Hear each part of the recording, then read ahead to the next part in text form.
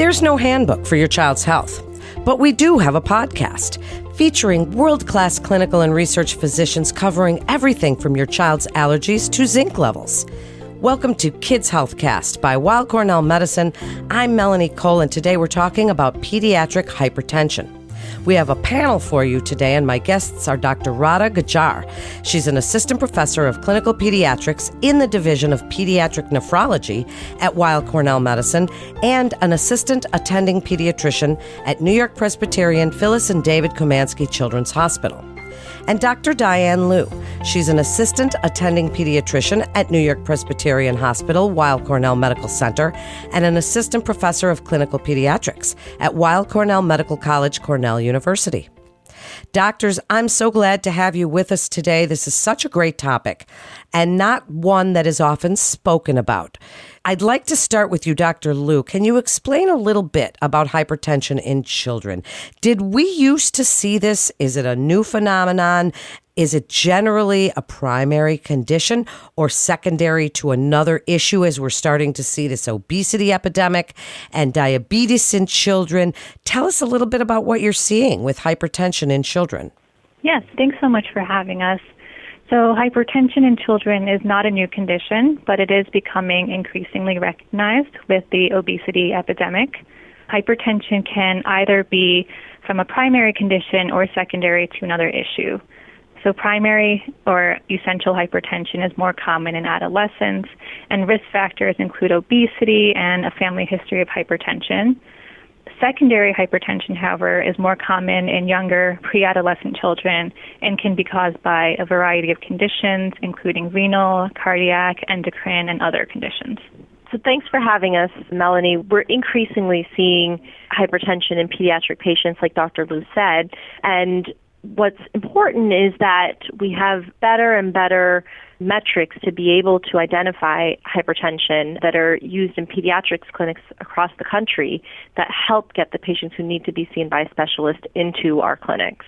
Wow, that's so interesting, isn't it? How one epidemic or one comorbidity crosses over and really looks to other ones and causes other ones. So let's talk about blood pressure in kids. Dr. Liu, what's the optimal blood pressure for children and adolescents? And I'd like you to also speak about how it's identified. I took my kids to well visits, and I remember them getting it described as a little hug when they were little. Of course, they're adults now, but if it's only one time, do we do it again and again? Tell us a little bit about the optimal blood pressure and really how do you identify this? Yes, that's a great question. For children, their optimal blood pressure depends on their age, height, and sex. So for children 12 and under, their optimal blood pressure is less than 90th percentile for those parameters. For adolescents, we use the same parameters as we use for adults, which would be less than 120/80. Now, you asked about how we can screen children for hypertension, and children should be screened for hypertension annually, starting at the age of 3, and high-risk patients should be screened at each visit with their pediatrician. So these high-risk patients would include patients who have obesity, are taking medications known to increase their blood pressures, those who have renal or cardiac disease or diabetes. So, like Dr. Liu said, there are parameters that we use for children that are based on their age, sex, and height, which the pediatricians use.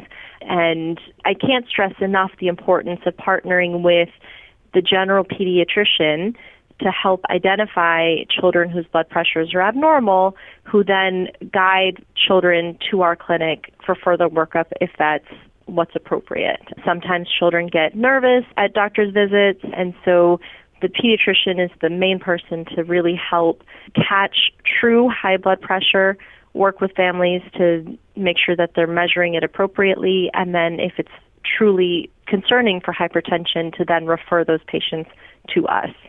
Well, doctors, as an exercise physiologist myself, I know when I take blood pressure, if someone's is high and we can look at it as white coat, and then we take it another time, we wait a little bit, maybe try the other arm. What about for children if they get a high reading once? Dr. Gajjar, you can answer this one. If they get a high reading once at the pediatrician's office, Do we wait a while, take it again? Do we ask the parents to monitor, keep a little record so the parents listening know if they've gotten a high reading and they keep a journal and then bring it in? And at that point, is it the pediatrician who says, yeah, this looks like hypertension, now go see a cardiologist? Or do you guys jump in? How does all of that work?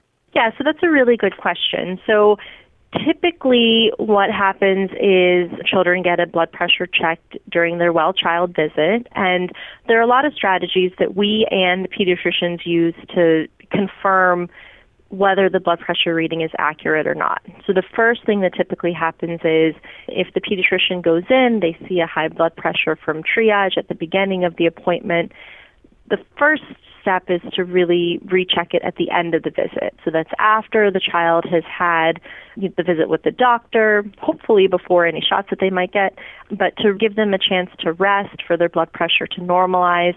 Oftentimes families are busy, people have to rush to appointments, and so that first blood pressure might be falsely elevated.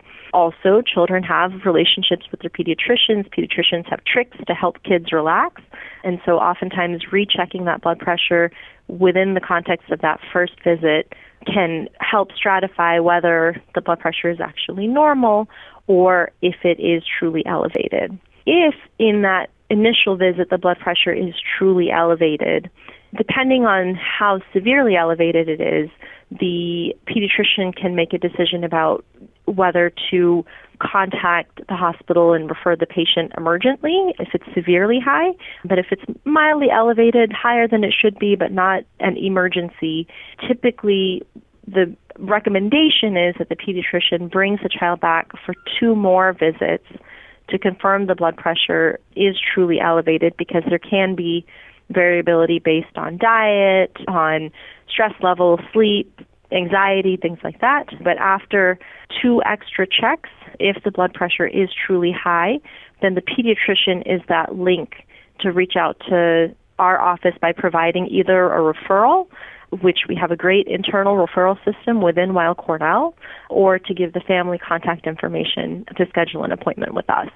Really important information, and probably not information that all parents know about. So, Dr. Liu, before we get into treatments, tell us a little bit about why blood pressure monitoring and management is important for these kiddos, because there are complications that can happen if blood pressure is not kept under control when it's found when they're young. And while you're telling us that, I'd like you to give a little bit of a lesson for parents listening, please, on how to take blood pressure. If they go to their pharmacy and they get one of those machines, really, how do they do it? How tight do they make the cuff? Can you give us a little lesson? Absolutely. So blood pressure monitoring and management is extremely important because long-standing hypertension can cause injury to blood vessels that affect basically every part of a child's body, including their kidneys, their heart, their eyes, and central nervous system. So catching hypertension early and treating it effectively is really important for preventing those long-term outcomes and promoting a child's overall health as they grow. So you asked about how we check blood pressures. If you are bringing a child to a pharmacy, it's really important that the child is sitting down calmly with both feet on the ground, and they have their arm at the level of their heart. Generally, we recommend that a child is able to sit down for about 15 minutes to sort of calm down, not look at their phone. Only after that, we would check their blood pressures. In terms of the cuff, it's important that the cuff is appropriate for a child's size. So what the pharmacist can do is measure the child's arm and choose the cuff according to the circumference of the child's arm. What about those little cuffs that you buy for home care? If they're not taking them to the pharmacy, but you're buying one, Dr. Liu, from the pharmacy, is there anything in particular you'd like parents to look for when keeping track of blood pressure, and their own for that matter? In terms of buying their own blood pressure cuff, one thing that you can do is measure your child's arm, which would give you the most accurate way to choose a cuff, or they have blood pressure cuffs that correspond to adult-sized children, young children, and babies. Thank you for that. So, Dr. Gajar, how do we manage a child with elevated blood pressure? Millions of adults are on hypertensive medications of all kinds. Tell us a little bit about the management options when you're talking about children, and when medication is used, how does treatment versus lifestyle change work together? One of the reasons why I love pediatrics is that children are resilient and have an incredible ability to heal and improve their health. So the management of hypertension really depends on the cause, and that's one of the reasons why it's important for an expert like us to be able to assess the child, figure out the cause of high blood pressure, to then help guide the family with the appropriate management plan. Like Dr. Liu had mentioned earlier, we're seeing increasing incidence of hypertension related to obesity, some of the lifestyle issues that are prevalent across the country as far as poor diet, decreased exercise, things like that. But there are children who have hypertension related to an underlying kidney problem, and it's important that we identify those cases that need to be treated in a different way. So the first step is really making the distinction and understanding what's causing the high blood pressure, and then making a management plan accordingly. For the children who we think that their blood pressure is related to lifestyle issues, the first recommendation is actually to implement lifestyle modification. So that involves increasing physical activity, specifically to at least 30 minutes 5 times a week, improving diet, implementing a low-salt diet. There's a lot of hidden sodium in the Western diet, especially in processed foods, which can significantly impact blood pressure. So we work with families to identify areas that can be changed one step at a time to start lifestyle modification. We also have them meet with our nutritionist to identify specific areas that they can take action on. So those are the children who would benefit from lifestyle modification first. And then there's a second category of children who have an underlying condition that's causing their hypertension. And in those children, it really depends on what the cause is. So do they have a structural problem with their kidney, that their kidney developed abnormally and they have high blood pressure as a result of that? Are they on a type of medication that causes high blood pressure as a side effect? There are a lot of different possibilities for secondary hypertension, that is hypertension that's related to another medical issue. And so that's one of the reasons why we spend so much time with these families to truly identify the cause and then make a management plan that's appropriate for the child. You'd asked about using medication. When we use medication, there are two reasons why we start a medication. One is if the hypertension is severe.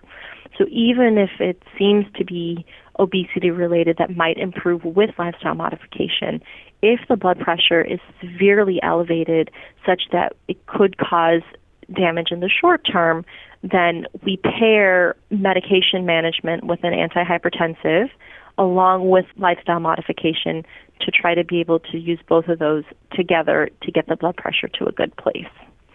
The other situation in which we use blood pressure medicine is for the children who are unlikely to benefit from lifestyle modification. So those children, like we talked about, who have an underlying cause and need a medication to actually treat the high blood pressure because they have a different cause for the hypertension.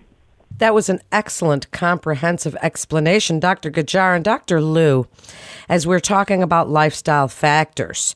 And Dr. Gajar mentioned a nutritionist and such as we're getting ready to wrap up this podcast. Can you speak about the importance of this multidisciplinary approach and your clinic at Weill Cornell Medicine, and the importance for these patients to be able to work with maybe a personal trainer and a nutritionist and their nephrologist and their pediatrician and their medical home, and tie this all together for us? So an interdisciplinary approach for treating hypertension is extremely important. We work very closely with a child's pediatrician, and we also work with many other subspecialists on an as-needed basis. In terms of promoting a healthy lifestyle, we can help patients access Health for Life or a healthy weight program, both of which are geared towards empowering children to work towards improved health, improved nutrition. And as Dr. Gadar mentioned, we partner with our dedicated renal nutritionists to really get a comprehensive history of a dietary intake and to help identify adjustments that can be made. Other subspecialists that we work with also include cardiologists, and they are a very important part of the routine workup for children who need to start medications, and many other subspecialists. So it's definitely a team approach. We work very closely with all of these specialists to make sure that a child will have optimal care of their blood pressures moving forward. So important. Dr. Gadar, last word to you. What would you like parents listening to know about hypertension in children and whether it's preventable or whether healthy lifestyle and behaviors can be learned by the whole family? Because I think that that is definitely something that goes together when it is related secondarily to something like obesity or diabetes, that they can learn together to help manage it. Wrap it all up for us with your best advice. The most important thing that children and families and parents can do to prevent hypertension is to make sure that a child is maintaining a healthy weight and that they're given the opportunity to be physically active, like we talked about. Oftentimes when we diagnose a child with hypertension, the counseling that we do affects change for the entire family. So everyone starts eating a low-salt diet. Everyone starts being physically active together. And I can't tell you how many families have come back to us and said, you know what? We made these changes, we all made them together, and everyone's in a better place because of it. So for children who have high blood pressure related to these modifiable lifestyle environments, it's important to be mindful of what children are eating, making sure that they can do physical activity. And then for families who have children with high blood pressure for other reasons, it's important that they're identified and that they seek out care. Hypertension is, as we know from the adult population, it's a silent condition that oftentimes doesn't cause complications until much, much further down the line. But our goal is to really keep all children as healthy as possible by keeping their blood pressure in a good range and promoting overall health. What a great goal. Certainly the goal of all of us in the health field right now, as we're seeing things happening to our children we didn't used to see quite so often. And thank you both for joining us and sharing your incredible expertise on this topic with us today. And Weill Cornell Medicine continues to see our patients in person as well as through video visits, and you can be confident of the safety of your appointments at Weill Cornell Medicine. That concludes today's episode of Kids Healthcast. We'd like to invite our audience to download, subscribe, rate, and review Kids Healthcast on Apple Podcasts, Spotify, and Google Podcast. And for more health tips, go to weillcornell.org and search podcasts. And don't forget to check out our Back to Health. I'm Melanie Cole. Thanks so much for joining us today. Back to Health is your source for the latest in health, wellness, and medical care for the whole family. Our team of world-renowned physicians at Weill Cornell Medicine are having in-depth conversations covering trending health topics, wellness tips, and medical breakthroughs. With the spotlight on our collaborative approach to patient care, this series will present cutting-edge treatments, innovative therapies, as well as real-life stories that will answer common questions for both patients and their caregivers. Subscribe wherever you listen to podcasts. Also, don't forget to rate us 5 stars.